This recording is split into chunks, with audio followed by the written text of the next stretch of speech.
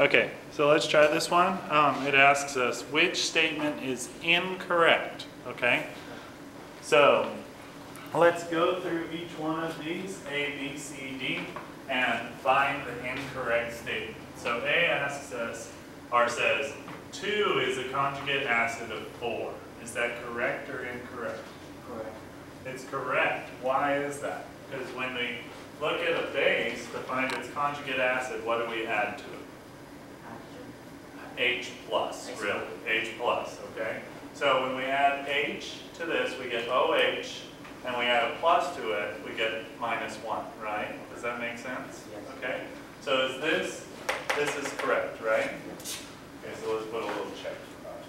Okay? What about B?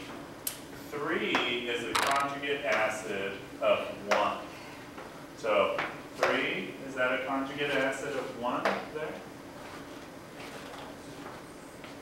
Yes. Yes, right? Because what do we have to do? Add what?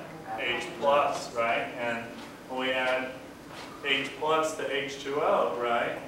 We get what? H3O plus, right? So that's right. Okay, what about C? 2 is a conjugate base of 4. Is that possible? It can't be. If 2 is a conjugate acid of 4, this can't be right. Do you understand? Right? Because a conjugate base, what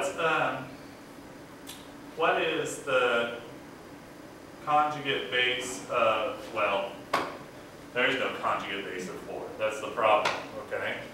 So 2 has a conjugate base, but it's not 4, okay? I mean, it is 4, but that's not the way the question's asked, okay? So that one's incorrect. What about this one over here? 1 is a conjugate base of 3. Is that correct? Yes. Yeah, definitely. Because what do I do? To find the conjugate base, I remove Proton. H plus. Yeah, a proton. So that one. Okay?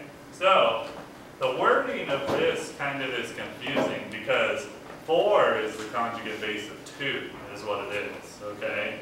So that's why it's kind of a little confusing. So don't make that mistake. So this is the incorrect answer, which is what this was looking for. Okay? Any questions on that one?